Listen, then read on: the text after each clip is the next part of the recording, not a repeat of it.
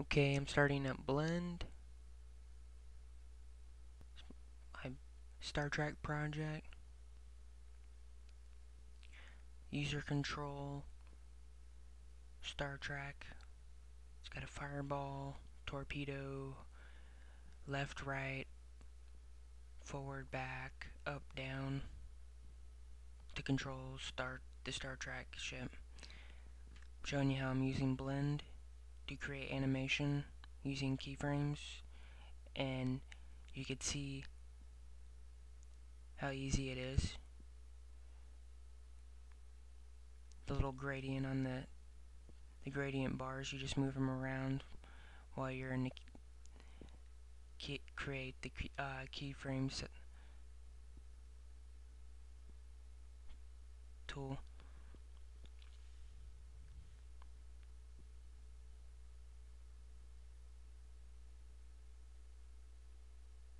So these are different storyboards that I saved, and then I attached them to the objects.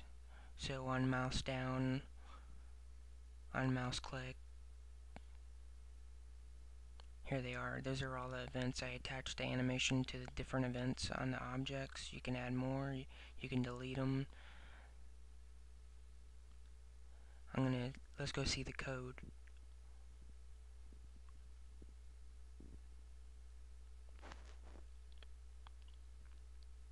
So here's my home page. It has two user controls, the Star Trek controller that we created animation in Blend, and then the actual Star Trek environment. The user control has a Star Trek environment and can access any public objects inside of it. So here we go. There's the Star Trek environment inside of my Star Trek controller. There's a Star Trek controller. These are all the events.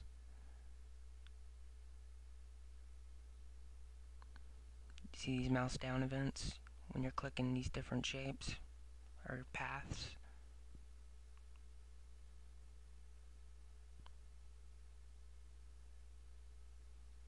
Let's look at the code.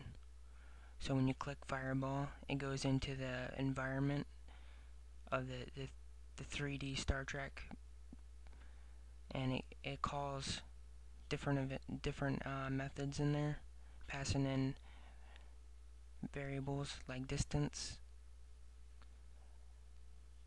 The one is for the amount of time, the distance, so you get your time and distance.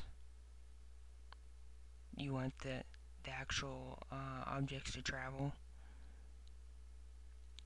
like the starship and the bullets and stuff like that. Here's loading shapes. Those are gradients, like skinning different 3D objects. That's what this is. There's images for skinning 3D shapes. Here's creating board ships. Here's creating stars. These are what make up the starship. These are all the, see that event right there? You can use events on 3D objects, so when you click it on mouse down, it can trigger an event. There's rotation, scale, moving the 3D shapes. This is how you do it. See that these keyframes, you can pass in a whole bunch of keyframes in the begin animation, and it can actually do all your different keyframe animations in code. It's really cool. You should definitely take advantage if you don't already know this. Based on time, you can have different values set, which create different keyframes. So, and there's a duration and a begin time.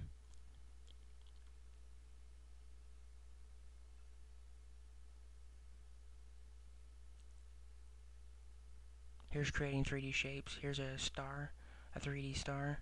I have a mesh object. I actually have this in a class. I use XAM3D and grab the shapes, and then I just grabbed the mesh geometry 3D shape, passed it into my resource. and then I made a class that can actually build that geometry 3D right here. So my star, all I had to do is call this class and hit the star, and then it grabs from the resource file the geometry 3D, and the XAML reader turns that all that text from the resource file into a real geometry 3D object.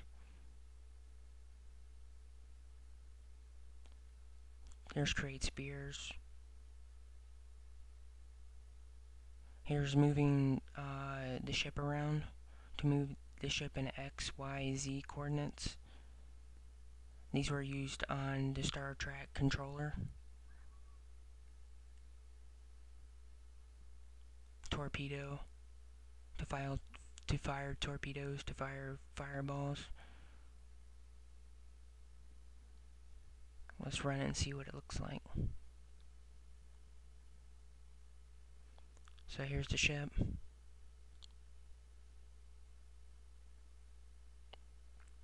Moving left, right, up, down, back.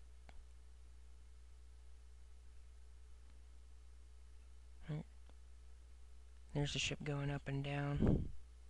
So you have full access to a 3D environment. You can make the ship go wherever you want.